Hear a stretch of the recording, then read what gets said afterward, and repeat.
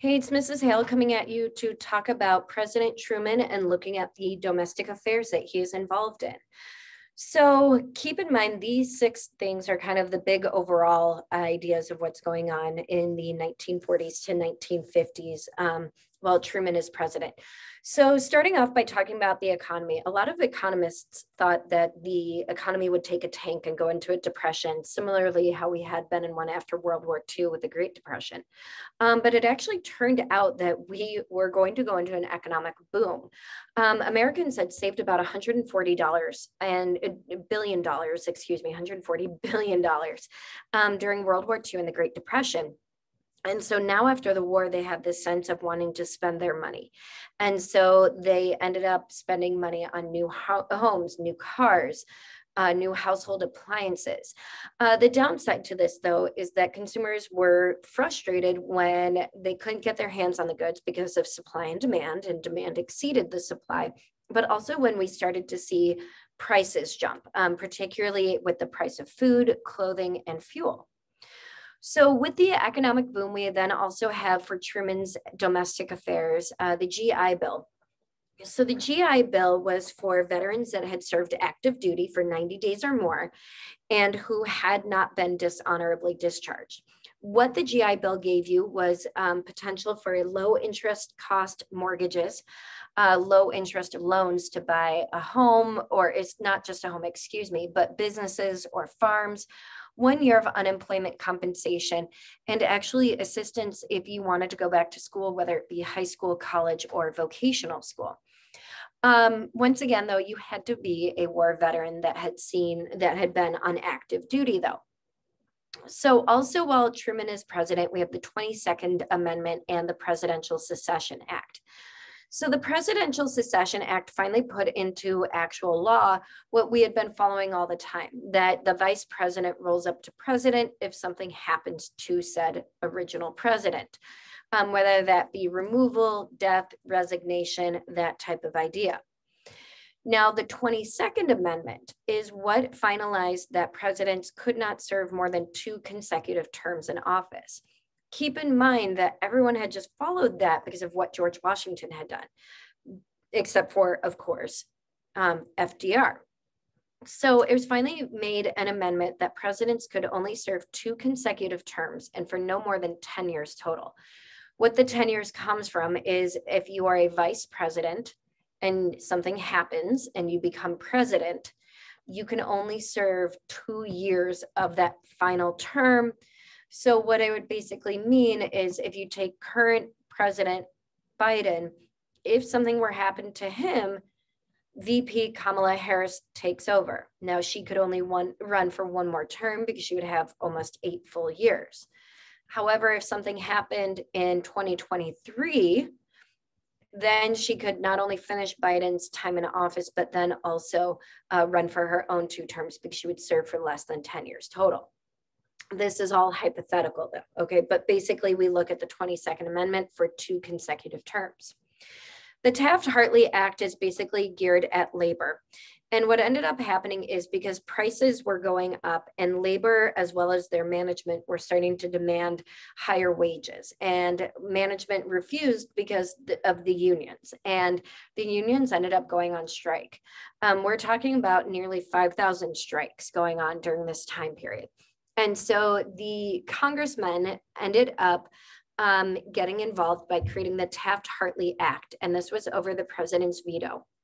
And what they were geared to do was to try to curb the power of labor unions and also state that if you were in a work job or the workforce that was dealing with something that could endanger our national health or safety, then you could not go on strike.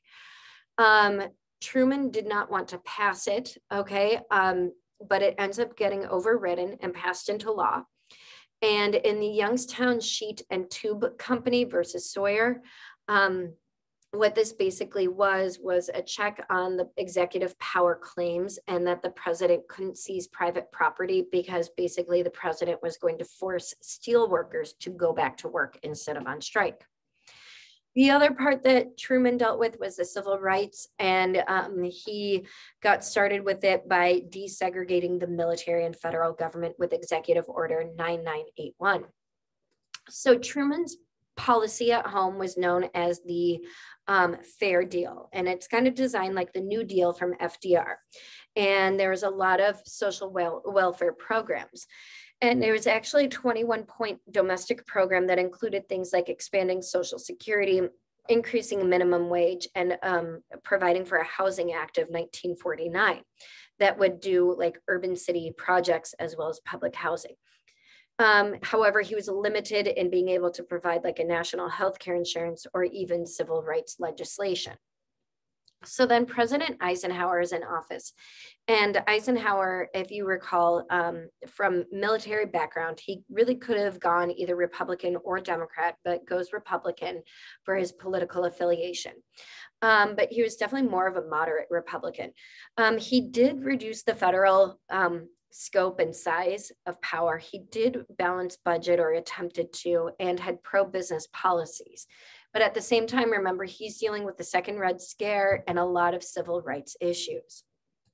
So at home, we have this unprecedented prosperity to the point, and I had mentioned this already under Truman, some of that, economic growth continues here, where Americans represented 6% of the population, but we drove 75% of the world's automobiles, and we consumed half of the world's energy and produced almost half of the world's manufactured products. So the World War II rationing and this idea of save ended up allowing for this pent-up consumerism, as people wanted cars, they wanted homes, they wanted appliances, that type of idea. So the idea of suburban growth comes from William Levitt, and he successfully applied the techniques of mass production and your assembly line production to make affordable homes. And then when you add that with the GI Bill, which allowed veterans, the low interest mortgage and moderate monthly payments, it made housing more affordable, and therefore people began to move more to the suburbs. And with that, you then have the highway system, okay? And this, under Eisenhower, the highway system was, in 1956, the government appropriated or gave $25 billion for a 10-year project to construct 40,000 miles of an interstate highway system. Now, with all of this going on, you have the baby boom, okay? And the baby boom is looking at basically 1940s, 1946 or so to 1964, you have about 76 million people that were born during that 20-year period or so. Why? Well, marriage rates are increasing. The marriage age is decreasing, so more people had children. And women are going back into the home. So about the women's role, it's this interesting time. After World War I, women got the right to vote. And you have the 1920s flapper movement with a lot of newfound freedom for young women and jobs that became available to them. But then with World War II, we then have women entering the workforce, taking over the job of the men. Think of Rosie the Riveter, right? Well, after World War II, despite the newness of working and the sense of purpose, women were told to go back into the home. And there was the encouragement between the marriage rates, the birth rates, for women to return back to the traditional gender role that had been them as a homemaker. And this is reinforced through TV shows and movies as well. So then the overall idea of consumerism, people are even buying like new TV sets as well. In this PowerPoint here is a great video clip talking about the American suburban life, how, between the new inventions of cars, so people could travel more, people could drive from place to place. You're not beholden on public transportation. I don't have to walk anywhere, which would be symbolic of like your city living. You have then Levittown developing, your suburb life, the planned communities, that type of idea. You then also end up getting shopping malls. But part of, even though there had been this consumer confidence and people moving into these suburbs, you still have some effects, and some of them are less than desirable effects. The idea of urban decay, that cities are not being updated and kept up as they should be because people aren't living there anymore. You have the idea of white flight, people moving to the suburbs, and then you have the idea of sundown towns. Sundown towns are basically looking at your segregation and the fact that Black people should not be in certain areas after the sun goes down for their own safety. So in the nifty 50s, if you will, you have corporate America, and this is where a lot of men were working white collar jobs. The difference between white collar and blue collar jobs: white collar jobs would be more in your office setting. You wore a white shirt, collared shirt and tie, right? Blue collar jobs were more symbolic of people that had to wear a uniform, that were, more your manual labor jobs. Okay. So we see corporate America emerging, and we see this idea of consumerism, buying with credit cards, shopping malls, strip malls, that type of thing, which then leads also to this idea of advertising. And we get brand names and franchising, like Ford and Cheerios and Chef Boyardee and Carnation Milk, among others, that really emerged during this time period. Again, I would encourage you to go through the slideshow because there are some great video clips shown in here as well. Now for TV, ownership increases. There were only about 9% of homes that owned TVs in 1950. And by 1960, 87% of the homes owned at least one TV. So what's the impact? Corporate sponsorship on TV shows, sitcoms, showing off the American family life, like the TV show I Love Lucy with Lucille Ball. You also have movies that are going to be more epic, with science fiction and Cold War themes like Rebel Without a Cause and The Day the Earth Stood Still. So with this, in society, we see the juxtaposition between the conformist, traditional conservative society and more the rebellious, modernist idea. Very similarly to how in the 1920s, we saw more the traditional side of things, the way people wanted to always do what they had done, and then the more modern adaptation of it. So for the conservative side of things, people were more conformist, okay, with materialism, the baby boom, the idea of gender roles in suburbia, and being against drugs. Church membership jumped from 49% in 1950 to 69% in 1960. So it jumped 20% in just 10 years. Why? Conformity. American, the so-called American dream, the American life, and also fear of communism. So the impact of this on politics is that we added in 1954 the phrase "under God" to our Pledge of Allegiance. And in 1956, we added the phrase "in God we trust" to our money. And so then the gentleman on the bottom left here is Billy Graham, and he was an evangelical leader who, preached that boredom and would lead to juvenile delinquency, and rebellion leads to juvenile delinquency, and teenagers are going to be leading this movement and everything of that nature. So on the note of teenagers and rebellion, I mean, they're going to be attracted to the lifestyle of rock and roll, TV, movie stars, dancing. There is what's known as the beat generation, or beatniks, and they're the ones that reject contemporary conformity and materialist lifestyle. And you begin to see a little bit of experimentation, but in the 1950s, we're still a little bit early for that hippie era. So the last part that I wanted to talk about here is going to be President Kennedy with his domestic and foreign policies. Keep in mind, President Kennedy, when he ran for election in 1960, he was a Democratic candidate. And what ends up happening is he runs against Vice President, or former Vice President, Richard Nixon for the Republican Party. And over the series of months, people are worried about Kennedy. Why? Well, he was 43 years old. He was young. He was handsome, but he was a Roman Catholic. And people were worried that he would be torn between his allegiance to Rome, the Vatican, the Pope, and America, the White House, and our federal government.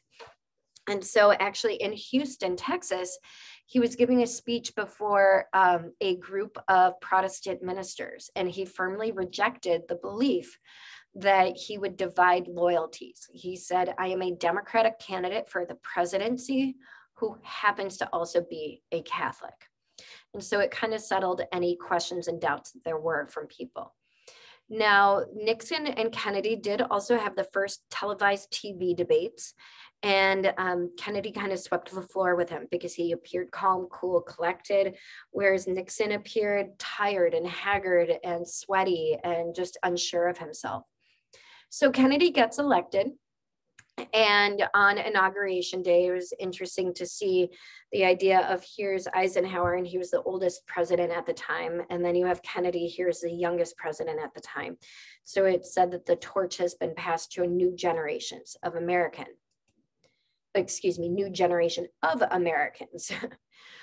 So Kennedy's idea was the New Frontier program. And the New Frontier program was to provide aid for education, healthcare, urban renewal, civil rights, and to help develop Appalachia area. And basically, he was able to do a lot of this except for the healthcare. He did see, for the economy, decreases with the steel industry, decreasing in prices for the steel industry, increase in the spending on defense and space exploration, an increase in minimum wage. Minimum wage back then at $1 an hour would be about $6.65 today, but then also made fiscal and monetary adjustments as well to our economy to help keep us going. Fiscal is what the government does through tax and revenue, whereas the Federal Reserve is the one that controls like the money supply. So during Kennedy's short time in office, you have the foreign policy. And a lot of it takes place because of our relations with the Cold War and Cuba.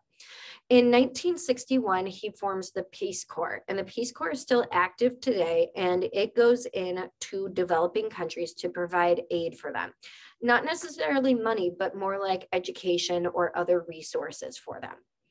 The Alliance for Progress program was to help out Latin America with like land reform, economic development, that type of idea, trying to extend goodwill to Latin America. And then in 1962, he helps with the Trade Expansion Act, and it reduces tariff rates with Europe to help open up some more trade. So the his idea was on nuclear warfare was that we should have a flexible response. So keep in mind, Truman was containment, okay? Eisenhower is brinkmanship, and Kennedy is going to be flexible response. That we should use more of the conventional non-nuclear weapons and mobilize our military forces and increase the money spending on that. But then again, we would also use groups like the Green Beret in Africa and in Southeast Asia as well. So then the Cold War really heats up almost to the point of explosion with Kennedy over Cuba. It starts off in 1961 with the failed CIA invasion of the Bay of Pigs. So Kennedy inherited the Bay of Pigs plan from Eisenhower. And what had been going on behind the scenes, if you remember, I mentioned that Fidel Castro assumed power in Cuba in 1959. And some Cuban rebels were in the United States, and the CIA trained them to land at the Bay of Pigs in order to then take over the country, cause an uprising. However, the CIA-backed Cubans got trapped on the beach and surrendered to Cuba, and the US did not send any forces to rescue them. So as a result, Castro got more aid from the Soviet Union. And if you can tell from the cartoon, you have Kennedy with a Cuban cigar and it's blowing up in his face. So some more heightened tensions is when the Soviet Union builds the Berlin Wall around West Berlin. And it's about 103 miles long with a 28-mile stretch dividing specifically East and West Berlin. The United States was supposed to pull out our troops, and we did not, and therefore the wall ended up being built, and the wall lasts until about 1990 or so. So the Cuban Missile Crisis happens in October of 1962, and I would say this is the brink of going to war, okay? So Cold War tensions are running high, and the US finds out that the Soviet Union had placed missile launch pads in Cuba, and they were aimed at the United States. So JFK wanted to establish a naval blockade of Cuba, which is like the purple area you see on the map, until the weapons were removed. And the US and the Soviet Union go back and forth, and it's really tense, and it's a matter of open communication lines. And finally, Nikita Khrushchev for the Soviets backed down if the US promised to remove missiles from Turkey. They're like, we'll remove ours if you remove yours. And so we agreed to this. What we also ended up setting up as a result of the Cuban Missile Crisis is, if you've ever seen the stereotypical movie scene where there's like a red phone that connects Moscow to Washington, D.C., that is the direct communication line that we had established as a result of the Cuban Missile Crisis. So over 100 nations do end up signing in 1963 a nuclear test ban treaty in order to end testing in the atmosphere. We also see in 1963 the assassination of JFK. So I would encourage you once again to go in and watch these video clips, okay? So JFK is in Dallas, Texas, and he is on parade in a convertible. And he is sitting in the back seat next to his wife, and he ends up getting hit at least 2 or 3 times. The video clip on the left that you see that's labeled Zapruder film is a slow motion of the actual shooting of JFK. Zapruder had been a businessman whose office was along the route for the motorcade, and he was videotaping it for, posterity reasons. And he realized he happened to catch the assassination from a perfect angle. So he ended up turning over the film footage to the FBI, and they allowed him to keep the original copy while they took, additional copies of it. And if you watch the film, just as a heads up, you will see Kennedy get shot and kind of like curl over and grab his neck.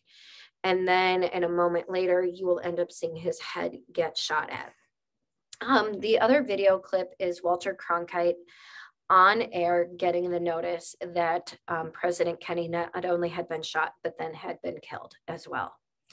So this really ends our discussion of looking at Kennedy, looking at Eisenhower and Truman beforehand. Now, part of what else is coming at you is going to be then the civil rights movement, but we'll take a look at that at a future date, okay?